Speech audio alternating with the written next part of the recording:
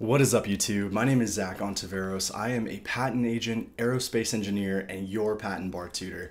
Today, we're going to be talking about 35 USC 102, which is the section of the United States Code that defines what prior art is in the world of patent law. Before we dive in, I want to remind you all that you can hop over to patentexamprep.com where you can get access to over 400 patent bar flashcards that I wrote myself, as well as a PDF of all of my typed notes on patent exam topics. You can also request one-on-one tutoring with me or a consultation if you just want 50 minutes with me to kind of pick my brain on some topics. So hop on over and I'm sure you'll find some material that will be helpful for you during your studies. So you might have heard of this term AIA, or the America Invents Act, which was phased in over the course of a couple years, but ultimately was implemented in the United States Code in 2013. So prior to 2013, we had a system in the United States that was a first to invent, or first to conceived system, which was pretty difficult to determine who actually came up with the invention first. It wasn't necessarily who filed their invention at the patent office first. The America Invents Act changed all of that. And after 2013, we now have a first to file system. So it doesn't matter if I came up with the invention before you. If you got to the patent office first, you technically have more of a right to patent protection than I do. So we're going to dive into that. Today, since we're operating in AIA land, the overwhelming majority of the questions on the patent bar exam are going to be AIA questions. It's not going to be who conceived of the invention first. It's going to be who got to the patent office first, but through the lens of the new updated 35 USC 102, which we're about to dive into, not the old. So let's keep that in mind here. If you go online, there are some old patent bar exams from the early 2000s that the USPTO has published. I would not recommend you use those to study because that is through the lens of the old law, the old 35 USC 102, which is not applicable to the law today, and it is not what is tested mostly on the exam. So let's dive into it. All right, let's take a look at my screen here. So I have taken the new law, the 35 USC 102, and I've put it here on the screen. And you'll see below it, I write a little summary that kind of just gives you a snapshot idea of what this is saying. So let's read the first section. So 35 USC 102A talks about novelty, and this is what defines prior art once again.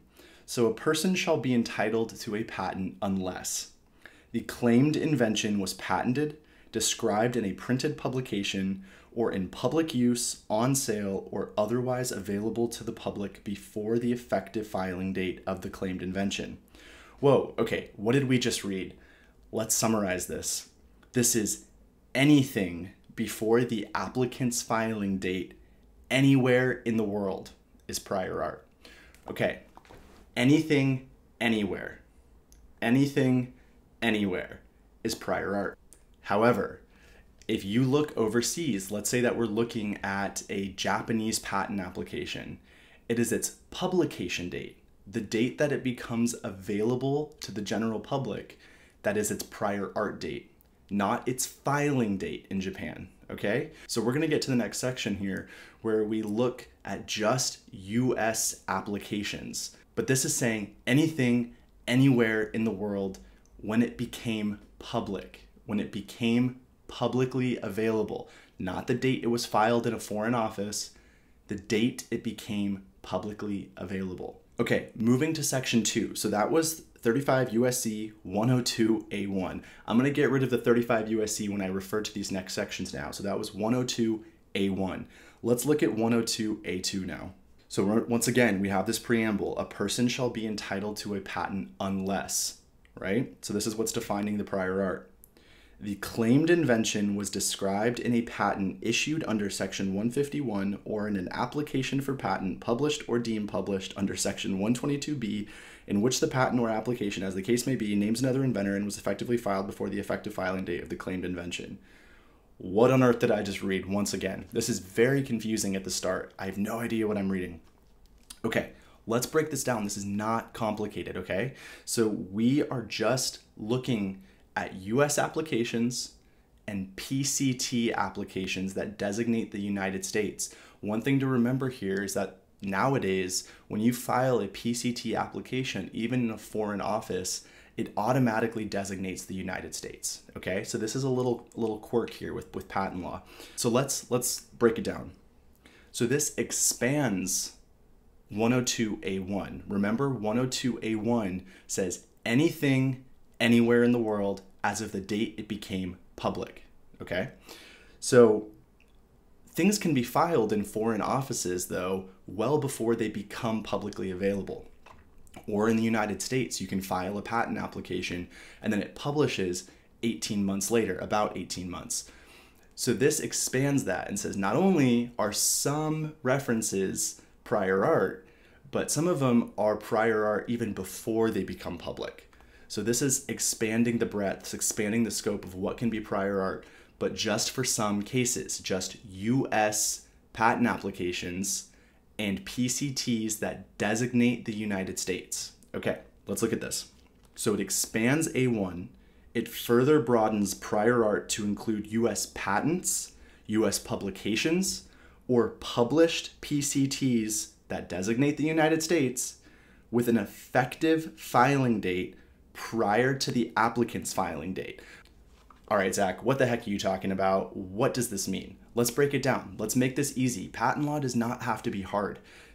I know that people get scared when we talk about law, when we talk about regulations, when we talk about rules, but it's digestible. It's here on the paper, and you are capable of learning this. You are capable of being able to parse through this and understand. So let's do this together. All right, let's take an example. Let's say my competitor files a patent application on January 1st. I file a patent application on February 1st, both in the United States. Their patent application publishes 18 months later, so in about June, July the following year, okay? So if we look at it through the lens of A1, we technically do not count that as prior art, right? It became publicly available about 17 months later than I filed. So we're sitting happy thinking, no, this is not prior art under 35 USC 102. Well, that's correct. Under A1, it is not, because it became publicly available after you filed. However, there's A2, and A2 says that it becomes prior art as of its effective filing date. So if we look right here, ... as the case may be, names another inventor, so it's from someone else, and was effectively filed before my effective filing date. That is true. It was filed on January 1st. I filed mine on February 1st. But this is for US applications, okay? Let's take a different example. Let's say that my competitor filed only in Japan, nowhere else. They just filed in Japan on January 1st. I file in the US on January 2nd, one day after them. Okay, so I am later than them. Even though it's one day, I'm later than them. Their application publishes, I don't know what the publication date is in Japan, but let's just say 18 months. It publishes 18 months later during prosecution of my application at the US Patent Office. The Patent Office, they make mistakes. Any system that has humans makes mistakes. The Patent Office hits me with a rejection and says, this is rejected under 35 USC 102A2 because it was filed before you. Well, I get to rebut the Patent Office and say, whoa, whoa, whoa, whoa. 102A2 only applies to US applications and PCTs that designate the United States. This is a Japanese patent application. This is not a US application. It's not a PCT. And so this Japanese application can only be prior art under A1. And what does A1 say? It's prior art as of the date it publishes. So if it publishes after I filed in the US Patent Office, it's not prior art. It cannot be used against you, okay? Now let's take that same scenario, but switch it up a little bit. Let's say that our competitor files in Japan on January 1st, and they file a PCT on January 1st that designates the United States. I file my application in the United States on January 2nd, one day later. During prosecution, the PCT publishes, and the patent office hits me with a 102A2 rejection. And they say this is a PCT whose effective filing date is January 1st, and this designates the United States. We are rejecting your application because it is 1 day before yours, and it reads on your invention. So let's talk about what prior art is. Prior art can be anything. It can be a YouTube video, it can be a manuscript, it can be a painting on a cave wall from 5,000 years ago. For example, if I want to get a patent on a new type of engine, right? An engine in a car. Pretty much everything out there that's related to engines, whether it's automotive or aircraft or lawnmowers, can technically be prior art. It may read on my invention. So we have explained 35 USC 102A1 and A2. Recap, what is A1? A1 is anything, anywhere in the world as of its publication date, okay? 102A2, it expands it a little bit, but just in the realm of the United States and PCTs that designate the United States.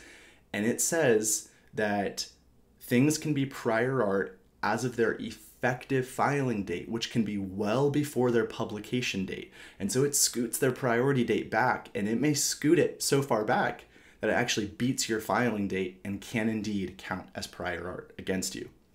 There is a second section of 35 USC 102. So remember, there's 102A with these sub bullets 1 and 2, and then there's 102B with multiple sub bullets. So let's dive into this. These are the exceptions. So this is saying, all right, so 102A 1 and 2 is defining the entire world of prior art, right? 102B says, okay, but there are some exceptions in that realm that was just defined under 102A. So 102B1, disclosures made 1 year or less before the effective filing date of the claimed invention. So a disclosure made 1 year or less before the effective filing date of a claimed invention shall not be prior art under A1 if the disclosure was made by the inventor, a joint inventor, or by someone else who obtained the subject matter directly or indirectly from the inventor or joint inventor. That's a lot of words. Okay, let's make this easy again. Once again, patent law does not have to be hard. The summary. It is not prior art if the inventor themselves talked about it within the past year. Also though, it's not prior art if it was disclosed directly or indirectly by someone else who received that information from the inventor. What is a real world scenario here? Let's say that I am emailing back and forth with my patent attorney, and I've got this great idea, and I mistakenly CC my arch nemesis. Okay? I CC this person, it was a complete mistake. They received this information from the inventor. I technically still have a right to file my application within 12 months, within a year. So this is something that's really important. Let's say that you go to a conference and you present on a paper and you talk about all of these amazing things you've been working on, and then you realize, oh my gosh, none of this is protected. This is really important. This is a great idea. I've been getting so much positive feedback at this conference. I really should protect this. Well, you already disclosed it. However, you technically have 12 months to file on it since your public disclosure. This is not a good practice. I highly encourage you, if you or someone you know or whenever you start practicing is going to present, do not make it an afterthought. Even if it's an hour before the presentation, take their presentation, take their PowerPoint slides, put a cover sheet on it and file it as a rushed provisional at the patent office to just secure your filing date so that you don't have to go through any red tape at the patent office proving that you filed this application within 12 months of your disclosure. All right, let's look at this next part of 102. So it's 102B1B. So once again, we have the preamble. A disclosure made 1 year or less before the effective filing date of a claimed invention is not prior art to the claimed invention under A1 if the subject matter disclosed had, before such disclosure, been publicly disclosed by the inventor or joint inventor or another who obtained the subject matter. This is what's called an intervening disclosure. So let's say that I disclose my invention in a YouTube video and it gets 3 views and that's it. But it's still in the public domain, okay? It's not on private, it's in the public domain. And then 6 months later, my competitor does the exact same thing, but not a YouTube video. They make a big deal of it at a conference and they announce it. Well, technically, I have the right to file a patent application on my invention if the disclosure is less than 12 months prior. So if we're at the 6-month mark, I have another 6 months. You probably want to do it sooner, but technically you have another 6 months to file. And so what this is saying is if there is an intervening disclosure, it doesn't count as prior art against you if you disclosed before them, but still no greater than 12 months before your filing date. So it can't be older than a year, all right? So let's once again clear up this difference between B1A and B1B. B1A is saying your own disclosure is not prior art against you if it's in the past 12 months. B1B is saying someone else's disclosure is not prior art against you if you disclosed before them, but still within the past 12 months. Okay? Awesome. Let's jump to the next section. And this is the last part of 102. So we have 102, B2, A, B, C. Let's walk through it. This one's a little bit trickier, but once again, patent law doesn't have to be hard. Let's make this easy. So exceptions. B2, disclosures appearing in applications and patents. A disclosure shall not be prior art to a claimed invention under subsection A2. So pause. The previous one, B1 and B2, was under A1. So those are the exceptions under A1. Stop. What's A1? A1 is anything, anywhere in the world as of its publication date, as of the date it became publicly available. All right, so we just looked at the exceptions. What are the exceptions to A1? It's not prior art if it's your own disclosure in the past 12 months, or it's an intervening disclosure. It's someone else's disclosure, so long as you disclosed before them, still within the past 12 months of your filing date. Okay, that should be all cleared up, and if it's not, please rewind and rewatch that section of the video.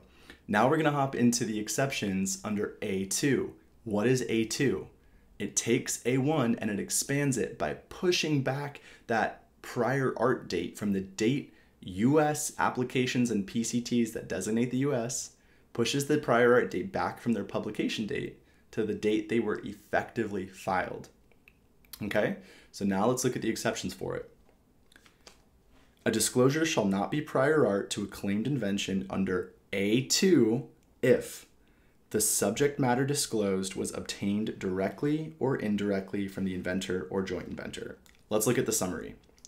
The disclosure is not prior art if it's the inventor's own work, was disclosed by a third party, and is deemed published in a US patent, US publication, or WIPO published application. What is WIPO? World Intellectual Property Organization, which is essentially a PCT application. All right, what does this mean?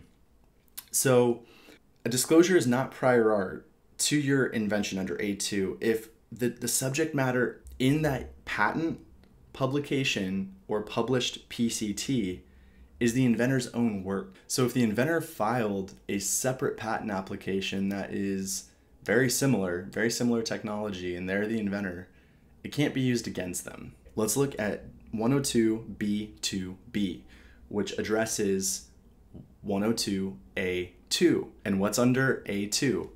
US patents, publications, and PCTs that designate the United States. Okay, so B2B. A disclosure shall not be prior art to a claimed invention under A2 if the subject matter disclosed had, before such subject matter was effectively filed under A2, been disclosed by the inventor, a joint inventor, or someone else who got the information from them. Okay, what does that even mean? So someone can still file an application even if there's a previous disclosure from someone else. So let's say that I'm the inventor and I go and make a YouTube video about my whole invention. My competitor goes and files a month later on something very, very similar that my YouTube video is likely prior art to their invention. Their patent publication can't count as prior art against you if you can prove to the patent office that you disclosed all of that material before they filed. So you give them the link to the YouTube video and you say, hey, I already disclosed all of this beforehand. That can technically disqualify the intervening art. Let's look at B2C.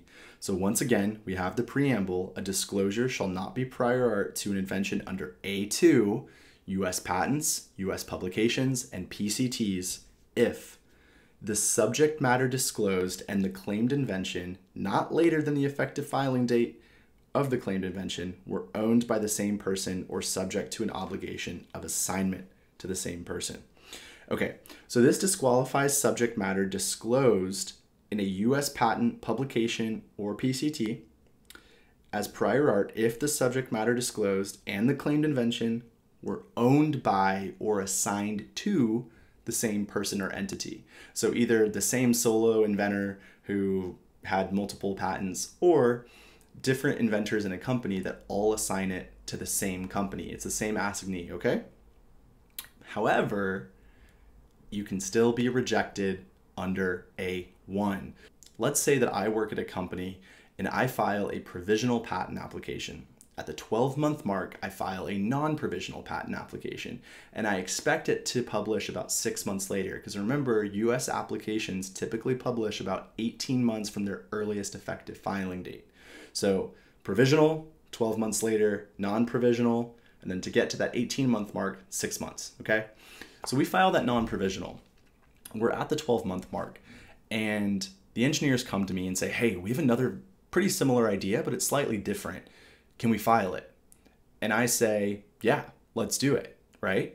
So under A2, even though this other application's effective filing date is 12 months earlier, it's assigned to the same entity and it's not published yet. So I can file another application and it is not prior art against me. However, it can be prior art once it publishes. So even though I own it, or even though it's assigned to the same company, you can actually shoot yourself in the foot by allowing applications to publish before you file enough of your applications on that technology before the publication date, or else it can count as prior art against you. Let's hop into some sample questions to understand how the patent bar might ask you about 35 USC 102. So let's look at this first sample question. You file a non-provisional patent application in the United States for your client on January 9th, 2021. On December 6th, 2021, the examiner issues a rejection under 102, citing a French publication which published on November 7th, 2020. Is the rejection proper? And if so, is it proper under 102A1 or 102A2? Okay, patent law is about dates. Dates, dates, dates. So what we're going to try to do is sift through this and figure out what these dates are. I filed a non-provisional patent application on January 9th, 2021. Okay? On December 6th, the examiner issues a rejection. I don't really care the date that they issued this rejection.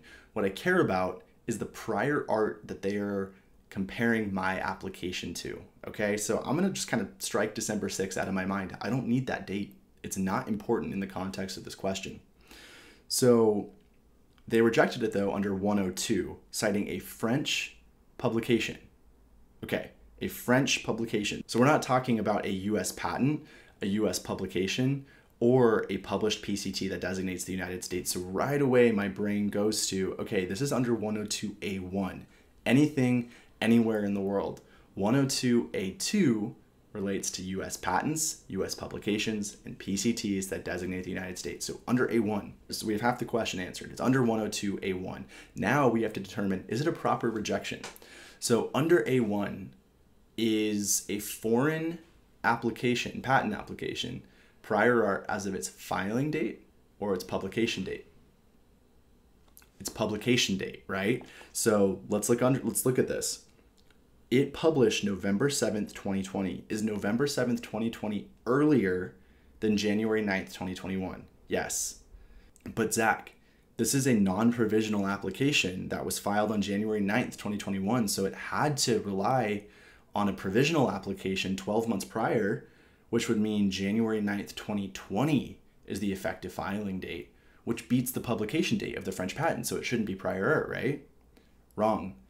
This question says nothing about a provisional application. It says nothing about claiming priority to a provisional application, so you cannot assume, never ever assume information that is not there in the question stem. You can file a non-provisional application without claiming priority to a provisional.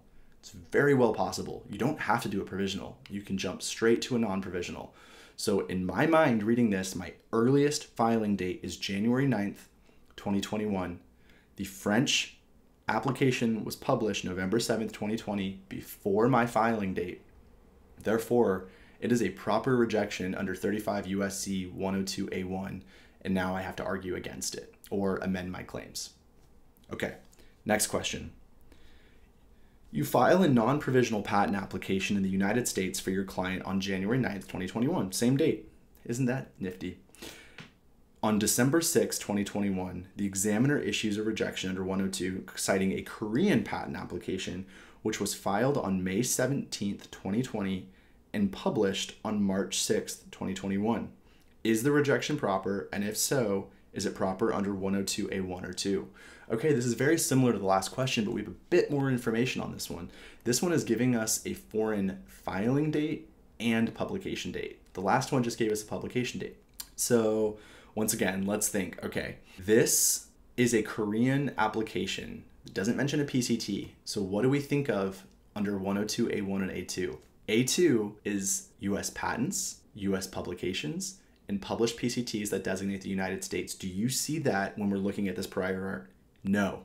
We see a Korean patent application that publishes. That's all we see. So we are viewing this through the lens of A1. Anything, anywhere in the world, as of the date it became public. Okay? When did it become public? Its publication date, which is March 6th, 2021. So I do not care about May 17th, 2020. That has no relevance to this discussion. So March 6th, 2021, that is when it becomes prior art. When is my filing date? January 9th, 2021.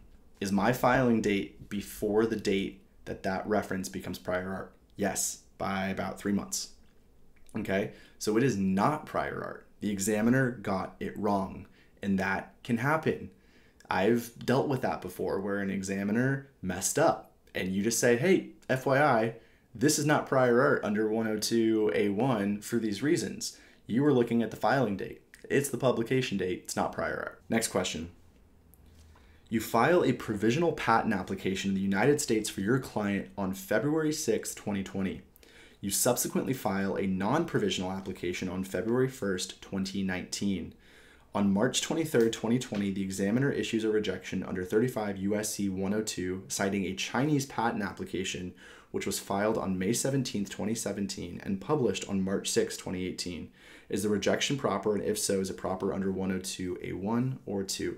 Okay, that was a lot. And this is very normal for patent bar questions. You're just like, man, what did I read? I just got like 7 different dates. What is important is to sift through it and determine what is relevant. What is actually important? So let's do that right now. We are going to mark up this question. You're not going to be able to really do this on the patent bar because it is on the computer screen, but you should do this when you're practicing because it gives you kind of the ability to do it mentally as well, where you're scratching out in your head dates that don't matter. Let's look at this. You file a provisional patent application in the US for your client on February 2nd, 2018. You file a non-provisional application on February 1st, 2019. So I may have mistyped this here. Let's say that it properly claims priority to the provisional, okay? So this February 1st, 2019, doesn't really matter. It is not our earliest effective filing date. Our earliest effective filing date is February 2nd, 2018. That is the date we got to the patent office. On March 23rd, 2020, the examiner issues a rejection. I don't care when they issue this rejection. I am just comparing this to the prior art. So, nope, doesn't matter. They cite a Chinese patent application which was filed on May 17th, 2017 and published on March 16th, 2018. Okay, we are looking at 35 USC 102. Is it A1 or A2? Does this involve a US patent, US publication, or PCT that designates the United States in terms of the prior art? No, it's just a Chinese patent application. So do we care when it was filed? No, we just care about the date it became publicly available. These are the two dates we're comparing. Which one is earlier? Ours. Our date is earlier, February 2nd, 2018, assuming that the non-provisional properly claimed priority to the provisional. And once again, I messed up the question. I accidentally didn't type it, but the non-provisional does claim priority to the provisional. So the rejection is improper, and it's improper under A1 because, once again, A2, US patents, US publications, and PCTs that designate the United States. Okay, we've got two more questions, so bear with me. You file a provisional patent application in the US for your client on June 8th, 2021. On Friday, June 7th, 2022, the next season of your favorite show is released, and you forget to file the non-provisional application. You realize your mistake on Sunday, June 9th, 2022.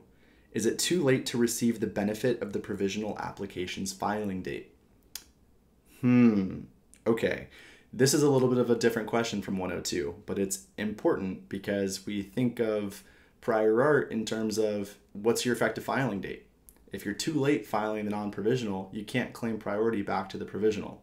So let's figure out if we can indeed secure our filing date of the provisional's date, which is June 8th, 2021. Let's see.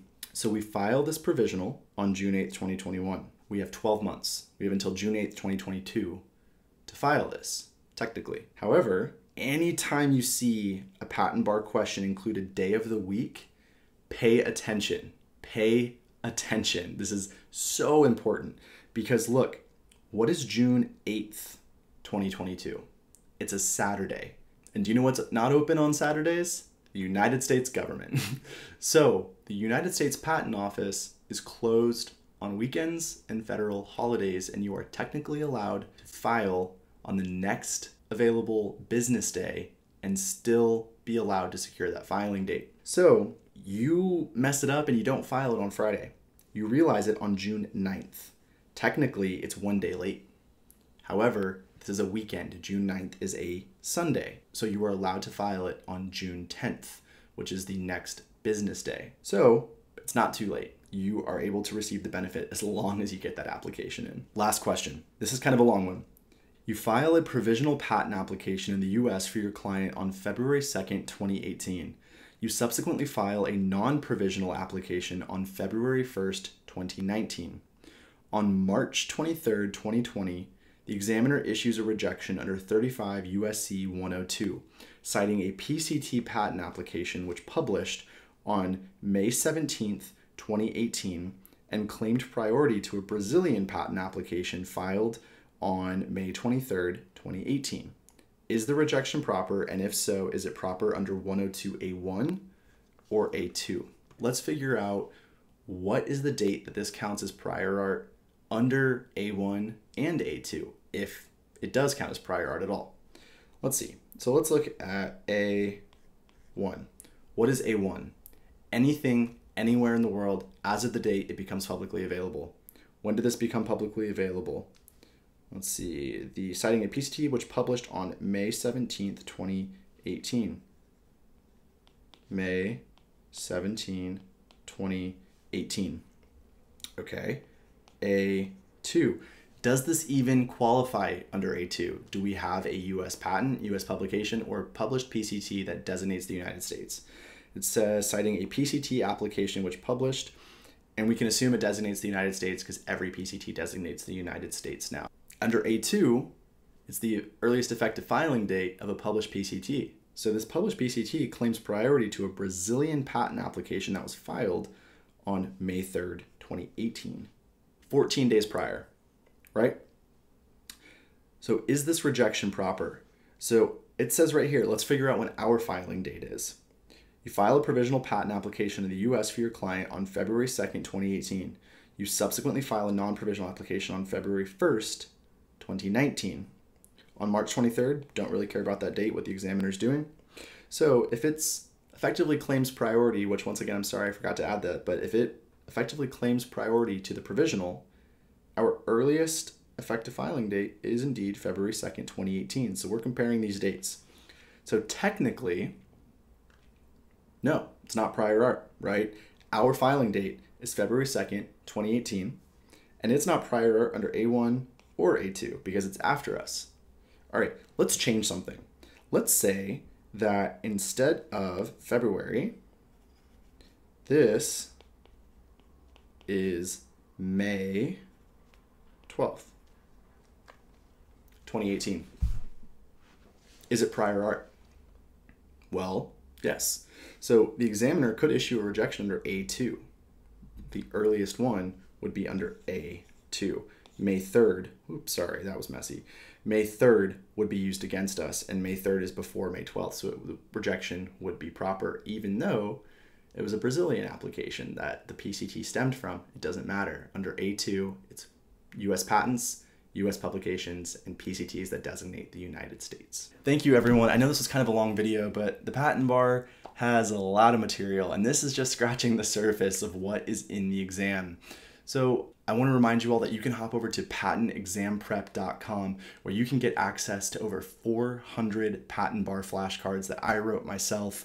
You can also get access to a PDF of all of my notes that I've typed up on a lot of the topics that are in the patent bar exam. You can also request one-on-one tutoring with me and consultations, as well as a few other things on my website. So please feel free to hop over and support the channel by liking or subscribing if you found this content helpful. I'm going to be making many more videos on patent bar topics, patent bar sample questions, and I really hope you follow along on this journey, and best of luck. You're going to pass this.